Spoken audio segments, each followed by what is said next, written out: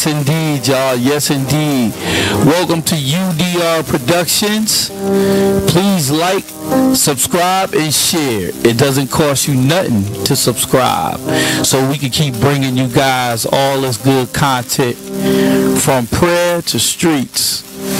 UDR Productions. Let's go and let's get it.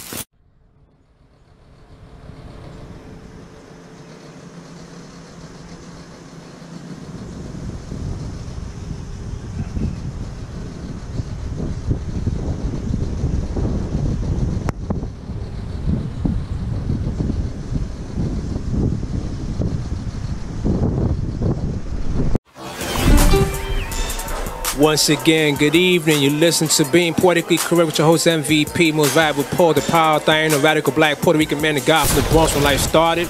Currently reside in Bridgeport, CT. Folks, we're going to have a great time tonight. But before we get to tonight's topic and conversation, I want to introduce two amazing people that's here. I want to first introduce a newcomer, Serge. Give a shout out real quick. It's your boy Serge checking in, holding down for Bridgeport, Connecticut, baby. Let's get it. All right, for sure, for sure. And then, without further ado, folks, I want to introduce an amazing, good brother, an amazingly incredible, good person right here. DJ Terrible T in the house. What's up, baby boy? How you? Hey, just fortunate, blessed, glad to be here, man. Still be here, man. Absolutely, Still man. be healthy, and to everybody else out there, don't let your guards down. Stay healthy, man, because health is your greatest wealth. Absolutely, man. Just thank Don't get God. sick. Yeah, man. Just thank God that we're here. There's so many things going on in this world. And speaking of one of the things that's been on my mind, I want to share this and just see what you guys' thoughts about this. And Doug, I know we were sharing this earlier today, but a client of mine that I work with in case management had texted me saying, "Rob, yo, M, did you hear about a baby that was 8 months young was found in the garbage in New Haven?" And it was found, and the baby was found by a maintenance worker who reported what happened, and they had locked up the mother. She got incarcerated right now. Now, I'm not a biological parent, but I'm a father to fatherless kids because this is a fatherless generation. And one of the things I've always instilled is value, esteem, confidence, most of all love, and just being an asset. And I've said this before and I said this again. No child is ever asked to be born. And it saddens me when I see parents being reckless, having unprotected sex and not know what to do, or making careless decisions and being selfish, and instead of just stepping up to the plate and taking ownership to raise that child to be the best that he or she needs to be, they're going to stoop to that level of tossing in the trash. I find it flagrant, I find it disrespectful, and it's unacceptable. So I wanted to hear from your guys' perspective as parents or as folks that has, like, grandkids. What are your thoughts when you hear something like this magnitude? What are your thoughts about that? So go ahead. First of all, my heart goes out, to that child that was found in the garbage, a trash can.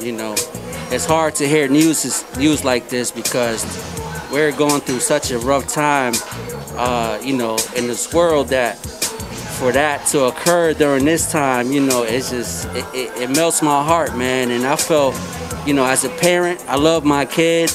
I want the best for my kid, and, may God help that person, and may God, continue to look over those fortunate kids that haven't been going through that. I just believe that, it's just cold-hearted, it's tough, and, whatever she gets penalized for, whatever she's being accused for, it's tough, man. She's gonna deal with it, and may God be with her soul, man. T, what you think about it? So the baby is deceased. Well, the baby is alive, oh, okay. But the hands is burned. Hands are burned. Oh, man. As a parent myself, and a grandparent, parent 6 times, a grandparent 5 times, there's so many options that people have when it comes to children maybe that they don't want. But I also recognize as this COVID-19 has hit, it's been such a rise in the I would say, not resurgence, but let's call it the hidden mental health issues in the community. There are a lot of people who ain't playing with a full deck. There are a lot of people who are not plugged all the way into the wall. As one of my old supervisors used to say, some people are just a couple of French fries short of a Happy Meal. You know what I mean? They're not there. And I'm not making excuses because, like you said, it's unacceptable. We're not here to make excuses. I've learned through years, and particularly by certain teachers, to don't look and blame, try to see and understand how that could happen. And the only thing I can attribute it to is, and again, not making, as we call, excuses, some serious deep-rooted mental health issues. Yeah, you have to be sick in the head. Do something like that. Sick in the head too. A mother, for one, is not going to do any harm to the child that she carried. I mean, that baby grew, developed in her womb. Whether she pushed it out or she had it by C-section, whatever, it still came, and there's a certain connection that a mother naturally is supposed to have with her child. Right. It's supposed to be an instant connection. You would think that's from within. You know, it's interesting because I work in the field of case management, and I'm dealing with folks that have mental health disorders. We're not talking about, like, you know, something that's minute or something that's minor. We're talking about like schizophrenia. We're talking about anxiety, depression. We're talking about bipolar, for example. And to your point, there's a lot of mental health disorders, and I don't even think it's even hidden. I think it's more out there now, at least because where I'm at in Bridgeport, it's more out there now. What it comes down to is, where does it come from as far as being deeply rooted? We know it's deeply rooted as far as, like, you know, from past traumatic experiences and history. For me, it's about addressing it and continue to facilitate and figure out how to address these mental health disorders, because to your point, you mentioned about how it has so much impact and it devastates, to where when you have a parent to have that mindset, which I believe is so evil in the spirit, like in your soul, to do that, listen, it's heartbreaking for me. And I'm not even a parent biologically, but I'm a father to fatherless kids, because I worked with the youth for over 2 decades, and I've seen kids who came from that kind of environment. And I said, you know what, God has called me for a purpose, to salvage and maximize their full potential. I'm like, you don't belong in the garbage. You belong as far as one of the greatest. One of the greatest. And being an asset, not a liability. And I'm out there in the streets evangelizing. I'm out there talking to young people, saying that, you know what, you don't have to be what you despise, but what do you want to be when it's all said and done? What kind of legacy you want to leave behind? And they talk about how their parents had mental health disorders. They talk about being abused, being neglected in some way. But I said, do you let that define who you are? Do you gonna let your past dictate your future? And they're like, you know what? No. But they're crying out for help. And during that time that I've been with them, I'm showing them opportunities. I'm showing them that there's a way. And I must tell you, over 100 kids that I got from out here in Bridgeport, they went to Job Corps, and they're making a name for themselves, being an asset, not a liability. So that brings me joy. To know what? Don't let your past define who you are. Don't let them trials define you. It's how you deal with those trials that define who you really are. Yeah, that's true. You gotta set a positive example and let them know that, you know, it's like the sweatshirt that I'm wearing, a product of my environment. You know what I'm saying? Like, what does that mean to you as far as, like, you know, the message on your sweatshirt, on your hoodie, excuse me? Yeah, it's like you gotta make the best out of your environment, you know, because you're your own product. You gotta market yourself to the best of your ability, regardless of what's going on. You know what I'm saying? You could be rich or you could be homeless. If you don't have that hunger and that motivation to get through your own obstacles around you, then if you make it, you know, you're gonna be like, yeah, my environment can't stop me. You know, I'm my own product. You know, I'm gonna make it and I'm gonna survive to do what I gotta do. You know? Yeah, absolutely. That's my message right there. No, I feel that. I think that a lot of what we had to endure is a testimony to inspire others that, you know what, there is hope. that there is a chance, that there is light at the end of the tunnel, and there's never excuses. One of the things that I'm seeing nowadays that I don't like is that I'm seeing a lot of transgressions being committed. And folks are not taking ownership of what they've done wrong, while looking for excuses and justification. You don't justify wrong. You did it, you said it, and it's not right, own it. Learn from the wise and be wiser. That's how you mature. That's how you become more insightfully aware of what's going on in your immediate surrounding. And to what you were saying before, Serge, about how I need to step out of that comfort zone. I don't want to be a product of my environment, because you know what? I've seen the aftermath of how devastating it could be.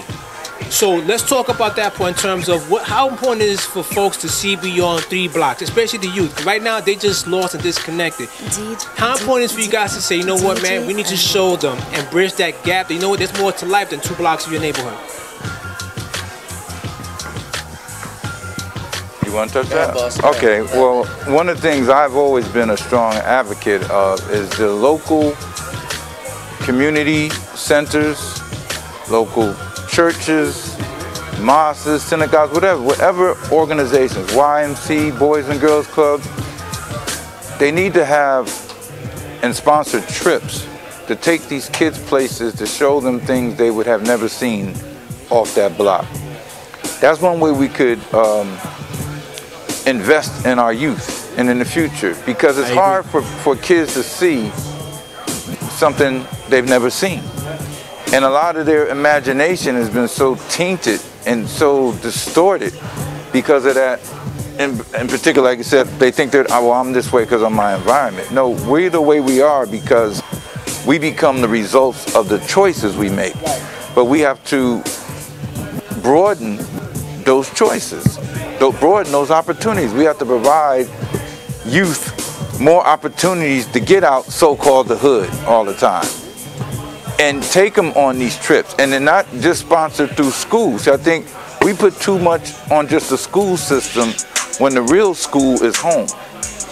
You know, the real school system should be what you're teaching, what values, what morals, what ethics, what standards you hold. I was just talking to a person the other day about, years ago, we were told, oh, just want you to graduate high school. And that was stuck in a kid's mind. Well, I'm graduating high school. So when you graduated high school and you threw your cap up in the air and you're like, you just won everything. Like, you did it. I did it. And that's one of the lowest standards we could give our children, is to stop at high school. Now, don't get me wrong. Everybody's not college. It's something went wrong. Everybody's not college material. But there's got to be options. But there has to be options out there. Besides, options other than that. And you have vocational skill level people all throughout our community. We have electricians, we have plumbers, CNA, we have carpenters, we have stonemasons, we have technicians, we have IT people. I mean, there's things that, as a common unity, because, you know, community is a nice little word that people like to use. But when you break down the word common unity, what do we have in common that we're unifying on? And if it's not to invest in the children, and they gotta, I don't know which one of y'all said it, you gotta lead by example. You can't see mommy and daddy and uncle and stuck in the TV all day, but you tell them to go to school, get a good education. See, a lot of times kids emulate what parents do. Yeah. So if you're not saying by example, how's the child gonna respect you? That's like trying to tell a child, you know, don't curse, but you're cursing up the storm. Right. They're not gonna respect you. I know I wouldn't. No. You mentioned about there was a word that I mentioned the last time. It's the word community. Just a word within that word community. Unity. Yeah. We gotta be unified to bring about options to help young people be creative. I think a lot of time in this era, like, creativity's been taken away from kids because they've been sitting at home just relying on video games, or just sitting at home watching the TV, letting the TV just, you know, raise you as per se. No, you have to get out there and show that there's a way. When I was recruiting kids to go to Job Corps, to your point, they focus a lot of vocational training, from CNAs to carpentry to masonry to construction to CMA. I mean, data analysis to IT. The kids love the whole aspect of getting their hands on, in terms of like working hands on, for like, you know, learn the trade and figuring out how can I use this platform to solidify a more promising future. I know for a lot of young people, and I'm a living witness to that, God is my witness, is that I've seen kids who came from the gutter in Bridgeport, for example, and went to Job Corps and made a name for themselves by becoming, you know, a scholarship opportunity for kids to go back to college. I've seen kids who took the opportunity of finishing Job Corps and did advanced training of that trade or another trade that opened up their eyes. I've seen them, you know, have full-time jobs. I've seen kids relocated from where they was at before to another city that has more grandeur in terms of opportunities to grow and to flourish. So I've seen that, and it does work. And what it comes down to is you cannot be a blind eye to what's out there. You can't be a muted mouth to not say something when you know it's not right. It's about really speaking up and speaking out and bring about solutions. A lot of times what I've seen is there's too much discussions, too much talking. And just going around the round table, just talking and talking repeatedly. No, what is the solution? Let's keep figuring out solutions to help solidify. How do we make sure that kids don't become a school to prison popular statistic? What do you guys say to that? My perspective is that, you know, most of the times, like my brother said, he said, you know, that they just want to make someone go through the minimum, which is, you know, high school. You know, I graduated high school. I was determined to graduate high school because my older siblings dropped out. My parents came to this country for me to have a better life. You know, so I stuck it out. I went to, you know, I made it through high school, and I went on to college. I got my associates. I was the first one to graduate with my associates. That's dope. And I was like, you know what? My dad is working in the kitchen full time, so I was like, you know what? I want to do better. I want to make sure that my daughter knows that, you know, school is the way. So I graduated Housatonic. I went on to Southern and graduated with my bachelor's degree in graphic design. So it's like, you know, most of the times, a lot of people get caught up in the mindset like, I don't need school. You know, they've been brainwashed with stupidity and lies. Yeah. Let me ask you this question, because see, T and I, we're from the old school. And it's not a knife. Just listen to where I'm going with this. We're from the old school, so we have a perspective on what goes on because we live life, you know, through various experience. We know what we're gonna say in terms of how to connect, right? But sometimes you might have those young people, as per se, they might say, "Oh man, they too old. They out there as far as, you know, a different era." You just graduated from high school recently, a few years ago, right? Yeah. You just graduated from college. So what does it mean to you as a young man that's in this millennials, as per se? What does it mean to you to say, you know what, guys, you don't have, you know, you can do something with your life, hearing it from a young person's perspective. Not saying we ain't old, you know what I'm saying? You know what I'm saying? We're young at heart. But I'm saying as far as your age, where you are, what are you accomplishing right now? Talk about to you, what does it mean to tell the young viewers out there, look, you can still make a name for yourself. Don't get caught up into this whole idea of being disrespectful to our parents or being disrespectful to authority, where they think we know more, but they don't know more. So what does it mean to you to like really infuse that confidence and infusing that hope to them? Yeah, you know, sometimes like when you go through certain stuff in life, you know, it destroys your confidence. But at the end of the day, once you weather the storm, that's gonna make you a better person. You know, so you have to stay strong, you have to stay positive. Right. And for my age, you know, speaking to the young audience out there, you know, it's not too late. You know, regardless of what you're going through, you know, you just have to get up on your feet and tell yourself that, you know, you got to motivate yourself. You got to get through.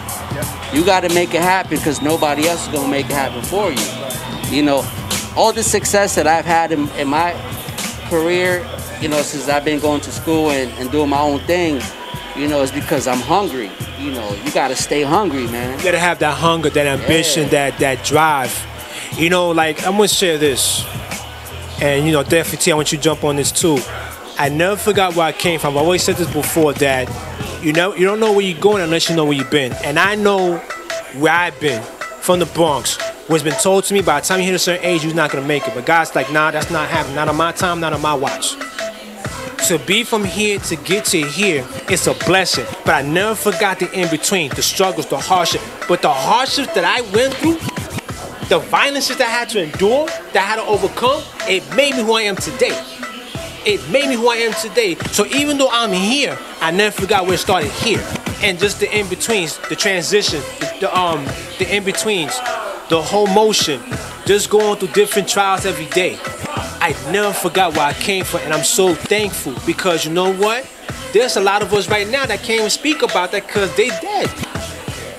Right now, as I'm speaking, there's been an uptick of senseless violence and killings. That's been close to home for me. I know it hit close to home to you. I don't know if you have gone through that situation. Yeah, definitely. Oh, you have. Yeah. So let's speak about what does it mean to like really infuse the love, the faith, the hope to really these senseless violences that we're seeing right now. Because there's been an uptick, and it's like disturbing because it's the alarming rate of how much it has gotten.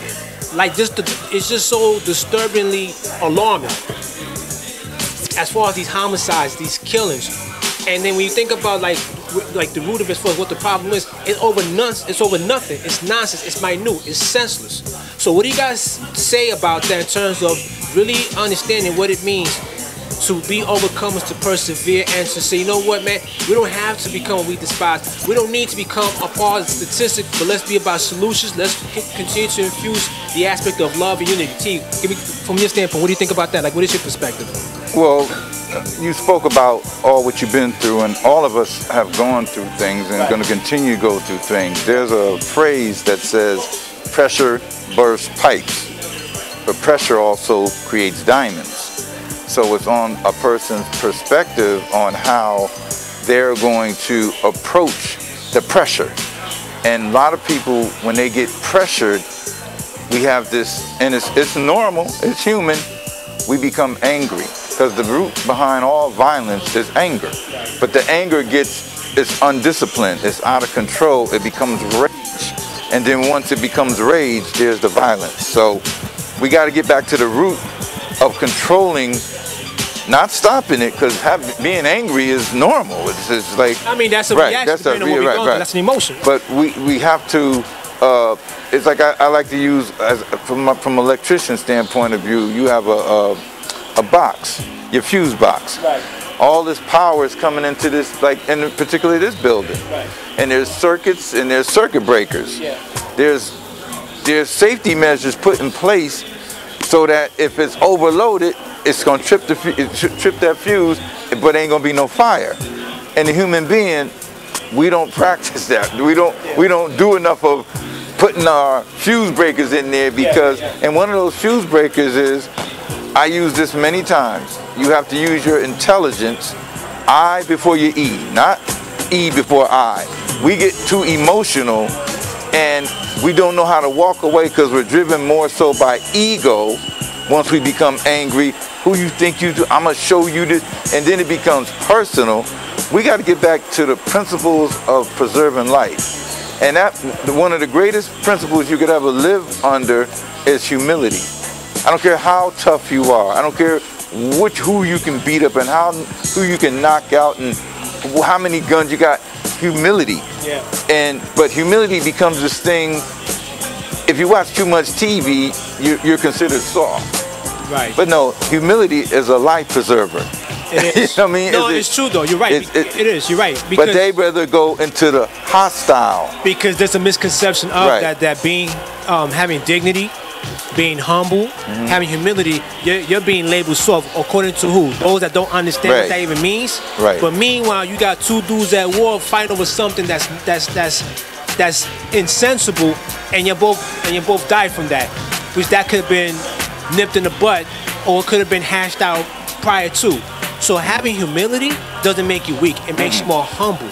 Having dignity doesn't make you soft. It makes you more respectful. It makes you more aware. It gives you that keen sense as far as being cognizant of what's around you and how you conduct yourself. Because to your point, it don't make any sense to have a situation where, because you can agree to disagree and continue to progress.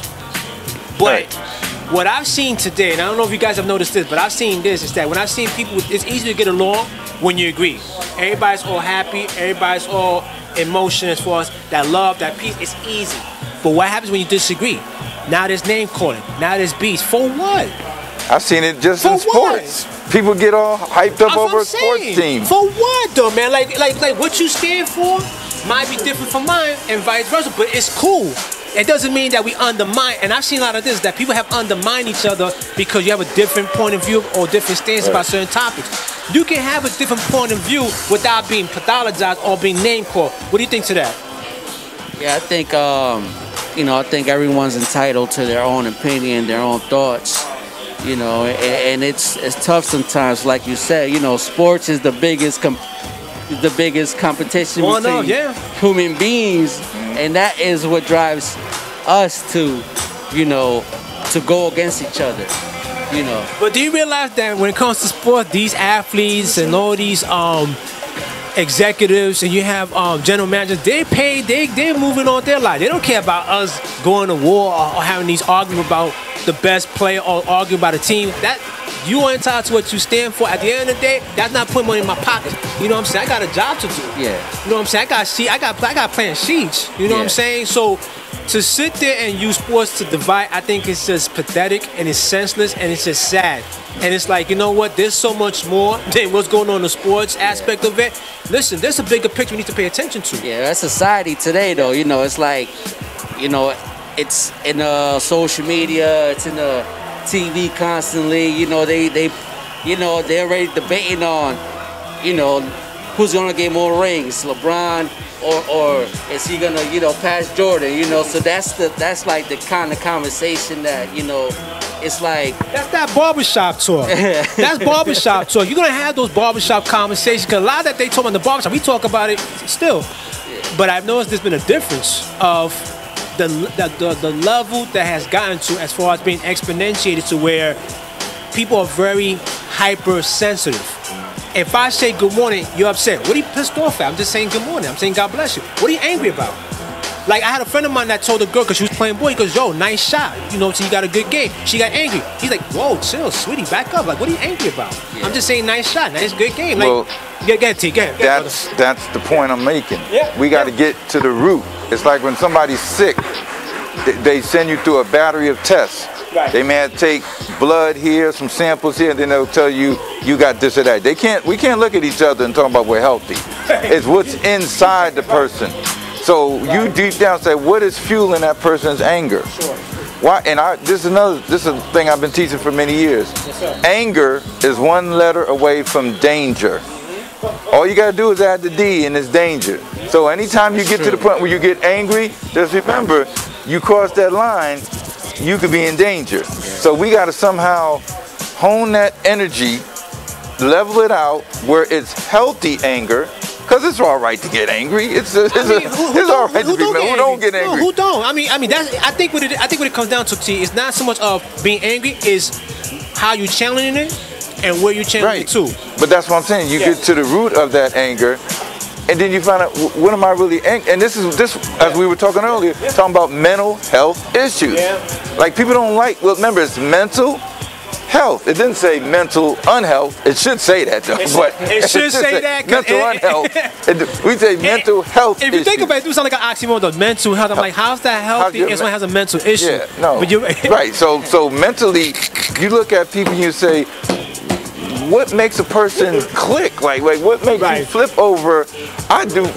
Me personally, I don't get caught up in debating over who's better than who. I don't get involved in a sports talk.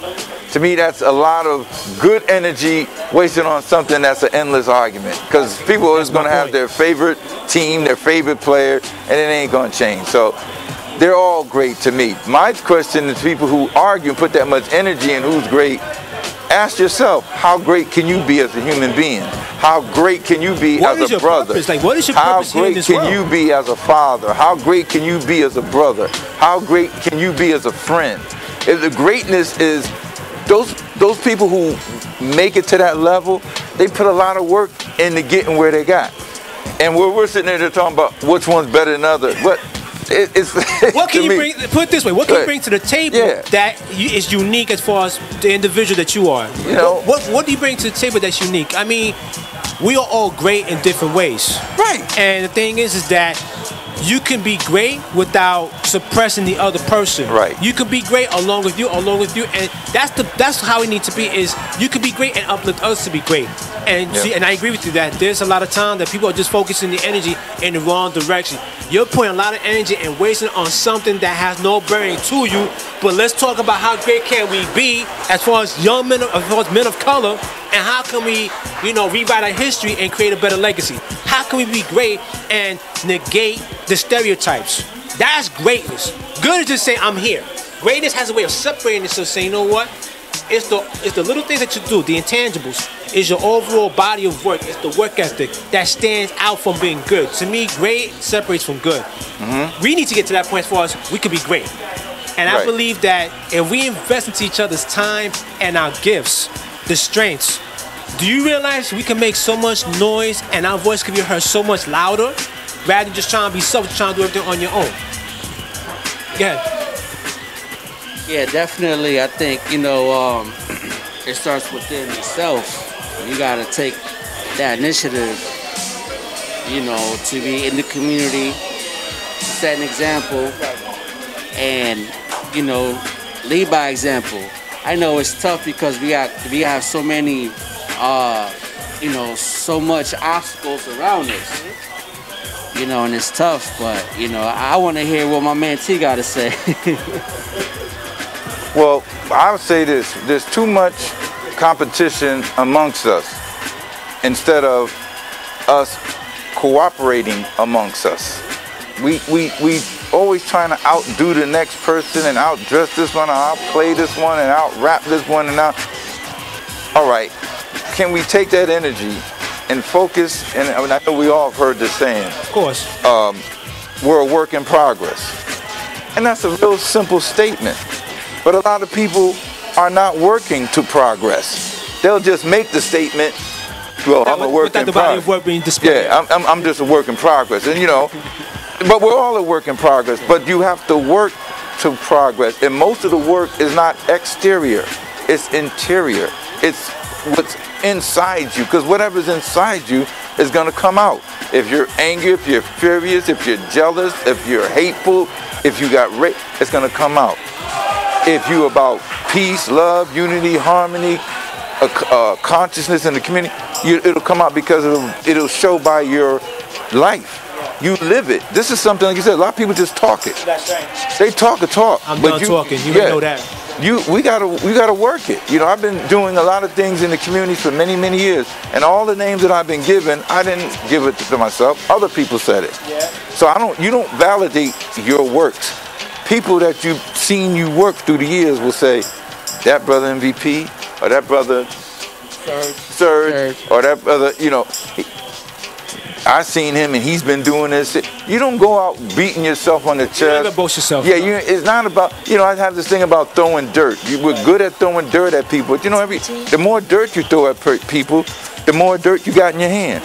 And the wetter you try to make it, the more mud you in now. Right. So what is it for me to be good? I got to throw dirt on you. Why? Why do I have to throw dirt at anybody? Why not just clean up my act and in the meantime do everything I can to help clean each other up? And I'm going to use this one example. I got to use this. People talk about community this. Oh, cool. I think I know where you're going to go with this, but go ahead. No, I don't think you know it because I think so. Okay. Go ahead. There's a bodega in the neighborhood at where I live at the corner here in Bridgeport. Okay. I went to the owner and I said, you got a rake? He didn't have a rake. And he's like, what do you mean? I said, there's a whole lot of garbage around the store. It looks horrible. I went and bought a rake from a little rummage sale, whatever, for like $5. And now what I do, every time I see the garbage kind of pile up, and because people just throw stuff, I mean, Bridgeport is sad with some of the stuff I see in some of these areas. They just throw garbage out, food, and I rake everything up, put it in the garbage, and I don't do it because I'm doing it to get some money. I'm doing it because I have family in that neighborhood. We're in that neighborhood, so if you first got to show some sense of pride and dignity in your environment. And see, so I'm going to lead by example. So they probably saying, who this guy? And they definitely know I ain't no crackhead, so let's get that out the way. Right. I ain't no dust head, none of that. So like, wait a minute, what's this guy? Ain't that? But again, it's a necessity because you know what? The younger kids will see it now. Some of the older people look at you, go, okay, wow, all right.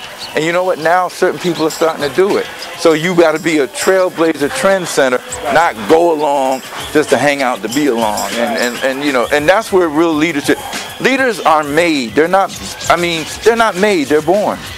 So it's either in you or it's not in you. And you can fake the funk for so long before somebody's gonna call you out on it. And it's just a matter of time. And here's what I say to that. The reason I say I think I know where he's going with that, and I think I'm taking it from a bigger aspect of it too, is that people hear people say that let's go out into other communities and clean up their messes. Time out. No. You're not cleaning up your own mess. If you're not cleaning up your own mess, how you gonna clean up somebody else's mess? It's like this whole movement that you're seeing, oh, there's a lot of injustice out there. We need to go out there and fix it. No, fix what's going on here. Fix what's going on here. When you fix what's going on in here, now you can start expanding. Now you can walk and move and go and address other areas. But until, to your point, I mean, think about that. How you gonna sit there and say, I'm gonna clean somebody else's trash and messes, but I still see garbages in my own neighborhood? And like I said, if you're not saying by example, because nowadays, people are quick to say, right? They're quick to convey. The watchers is watching what you're doing, what you're saying, what you're conveying, what you're demonstrating. So if you better be about it. Don't talk about it, but you better be about it. Yeah, that's true, man. You know, I agree with my man T. You know, I see a lot. I live in Bridgeport, and I see a lot of people just littering, and I'm like, yo, come on, it's a garbage can right there. You know, and I don't own the property where I live at, but I like to maintain it clean, you know, because I live there. Right. You know. You live, this is your neighborhood. Yeah, and, you know, I just wish a lot of people in Bridgeport would be a lot more cleaner. Because it's like everywhere you go in Bridgeport, you see the sewers piled up with garbage. Right.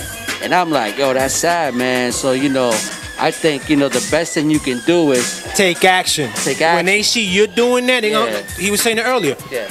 If you start demonstrating, say, okay, I see pile of garbage here. Let me just take gloves, pick it up. Man, this person really cares about the community. Oh, I see you got the fingers there. I hear that, B. So listen, I just want to say one quick thought, and then we're going to close this out. But I'll say this.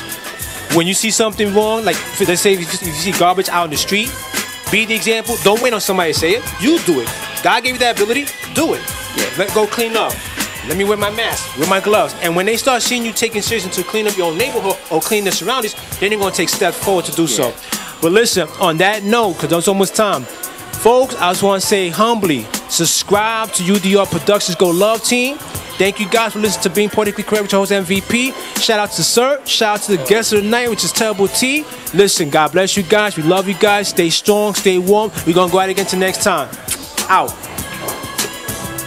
Peace.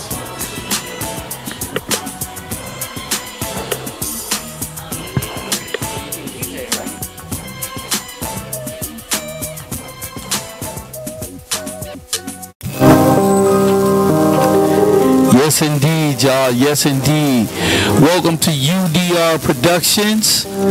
Please like, subscribe, and share. It doesn't cost you nothing to subscribe, so we can keep bringing you guys all this good content from prayer to streets.